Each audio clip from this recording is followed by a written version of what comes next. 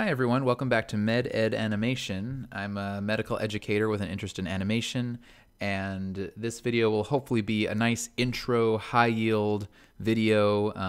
If your learning style's like mine, you sort of just are probably like, hey, I looked up animation, I downloaded this free program called Synfig, and now I just want to like get the basics, just show me how to make a shape and make it move. This thing looks complicated. So this is for you. All right, so in this video, we'll try to just get a basic shape on the board and make it move over the timeline. So there are a couple different ways to make shapes among these tools in this top panel here on the left.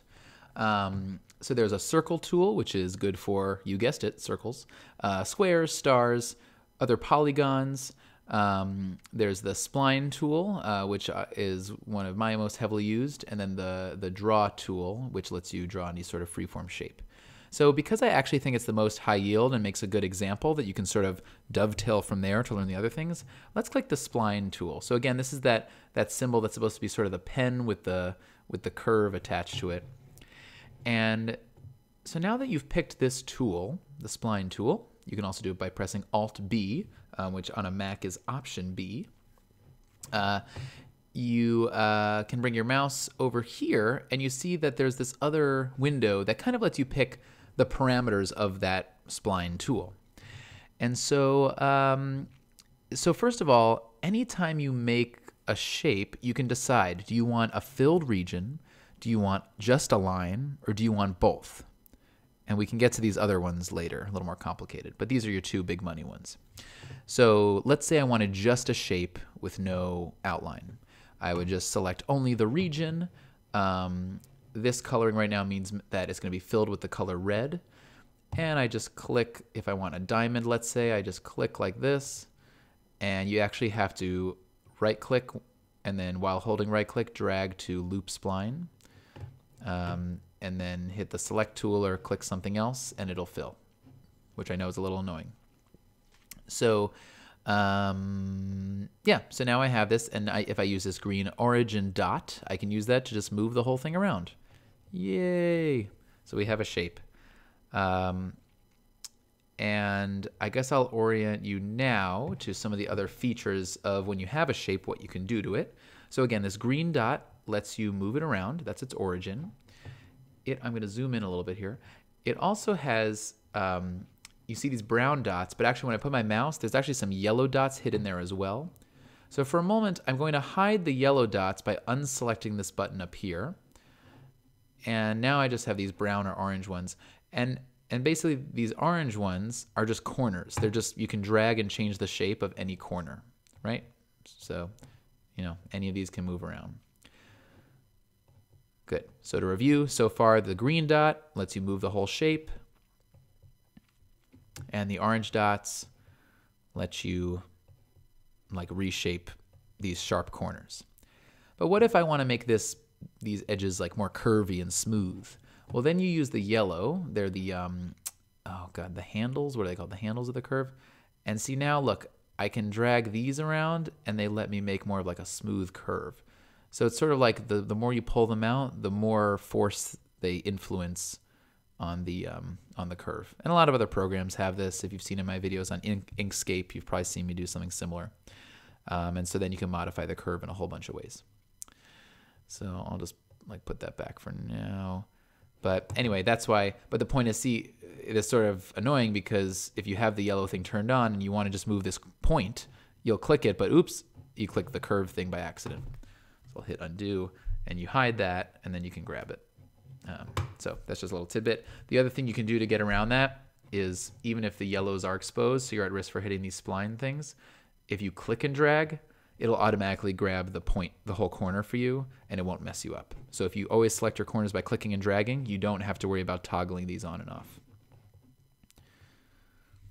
So I'm going to zoom out a little bit, the minus here. Okay, so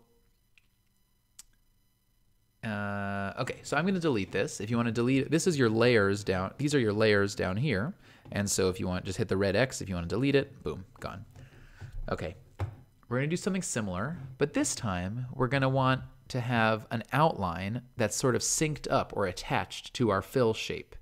So I have selected both the region it's going to fill, and I want it to make an outline layer at the same time with the same stroke of the proverbial pen.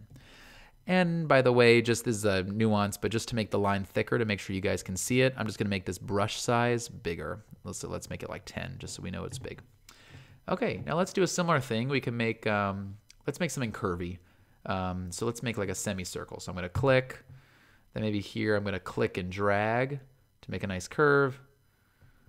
Come down here, click, and go across, and right click over here and go to loop spline. And we hit our select tool or click off of it. Boom. Now we have this shape with an outline. And the nice thing about this is, look, even if I have just one of these layers selected, let's say I even just have the outline, what do you think is going to happen if I move this? Is it going to separate the outline from the shape? No. That's actually a nice feature of the program is, while you could detach it if you want to, the default is that the outline will always be linked to the correlating point of its region or fill shape. So as I move one, so the other moves. So that's really nice.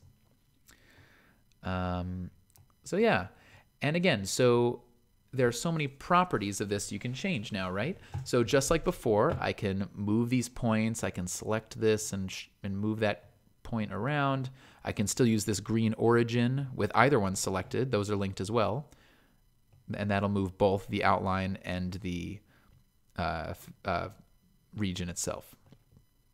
So everything's nicely synced up. Now, besides the position and the shape of the object, we can also modify other things about how it looks. What else might you want to modify in this kind of thing? Well, the outline, right? What about the line thickness?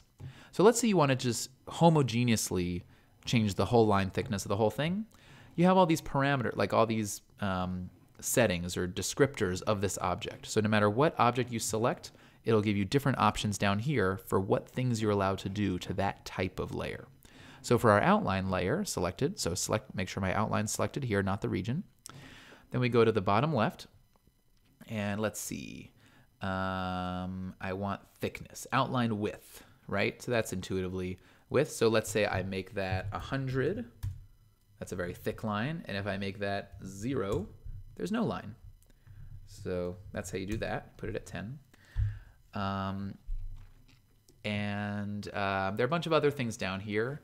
Let's say you wanted to make it sort of like a blurry or feathered edge. You just go to feather here, click it, and raise that number. You can put the plus sign and just see what you like. And hit enter. Oops. And it makes this like fuzzy kind of thing.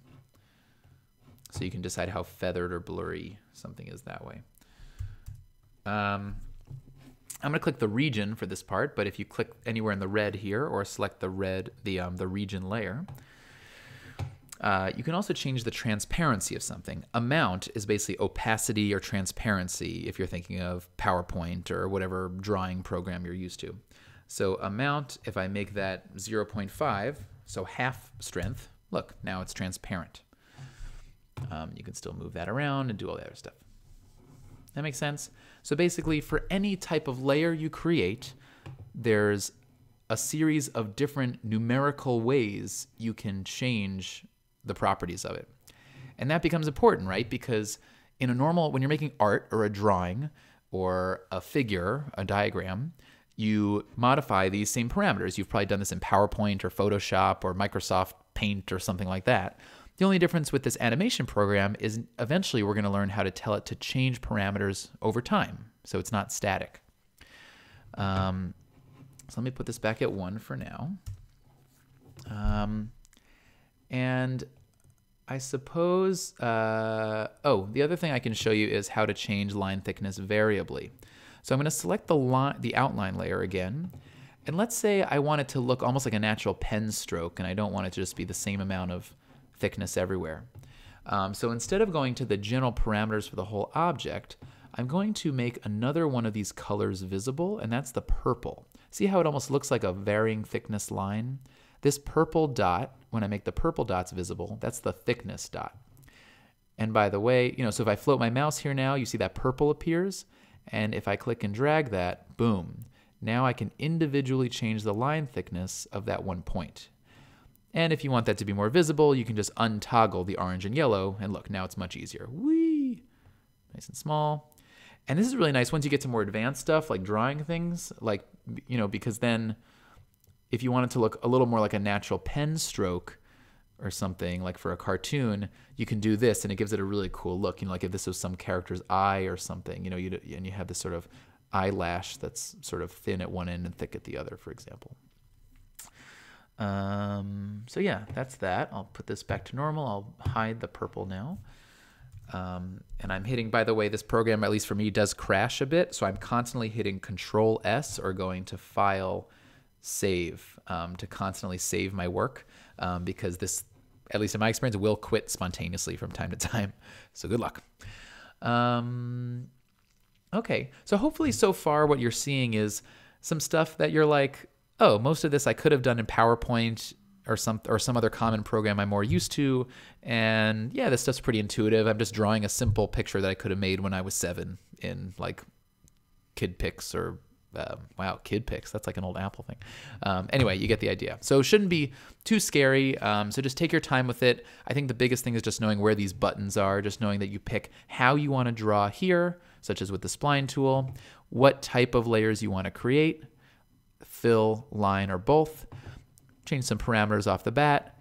And then once it's created, you can pick your layers here and change any of these details about those parameters. So play around with that. Make your shape.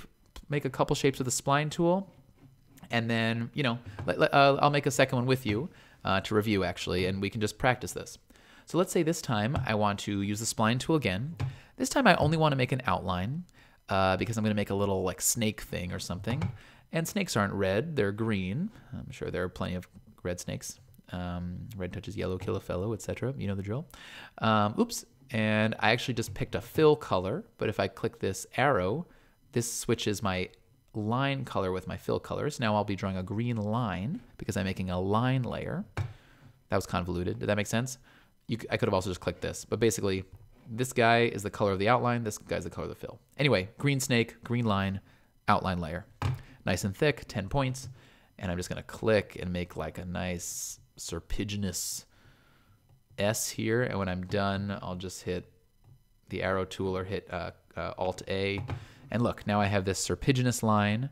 You see now here, as far as layers, this first thing I made has 2 layers. It had the region and the outline, but this one just has the outline. Great.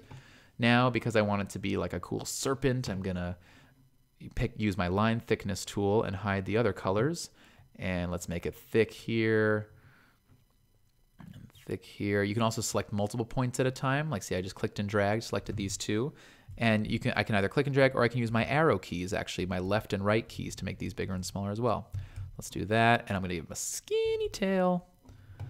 And I'll bring this orange thing back so I could change the point, stretch it out. And so I'm just playing around, right? And so it looks like a natural swoosh. So that's the idea. And if I want to make this more transparent, what would I do? You remember, I would just go to Amount and make it any 0.2 would be really faint, or 0.9 would be almost fully opaque, but slightly transparent. You know, so if I put this over this, you can just see that red thing behind it just a little bit. So that's kind of that's the idea there. So just keep playing around with the shapes with the spline tool, and then we'll follow up in another video.